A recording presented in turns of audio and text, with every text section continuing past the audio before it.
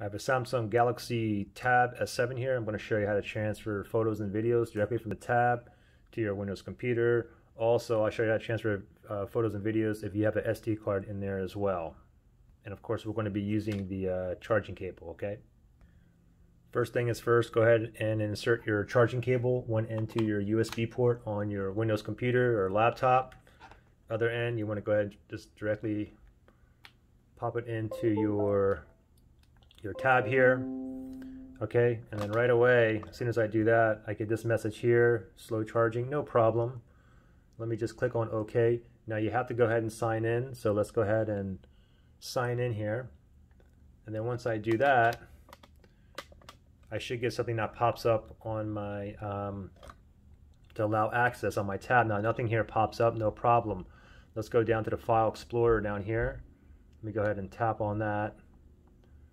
Oops. Let me tap on the File Explorer here. And then, okay, so you can see right here, it says Galaxy Tab S7. Now, a lot of times what will happen is you'll get a message on your tab that says allow access. You just got to press OK. I'm not sure why I didn't have to press OK, but it automatically shows up right here. So I see my Galaxy Tab S7.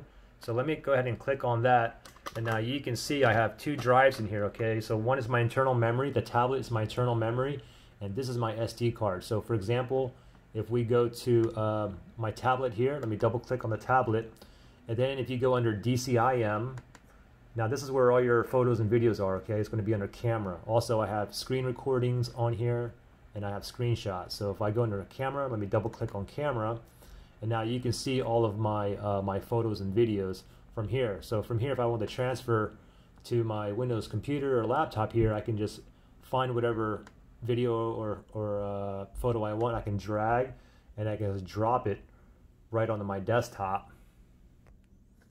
And you can see that file is right here, okay? I mean, what I typically do is just go to my desktop and I right click and I'll go down to new and I go down to folder and then I'll go ahead and name this folder.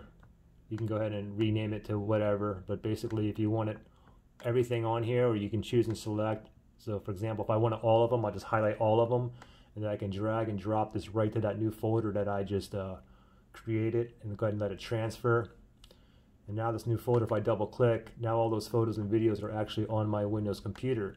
Now, in regards to the SD card, if we just go ahead and click on the back button here, I'll click on back again, and then if you go under here where it says card, it's the same thing. So if I double click on card, which is my SD card or external storage, now if I go under DCIM and then under camera, I only have a few photos and videos, but same thing under my SD card, as you can see here.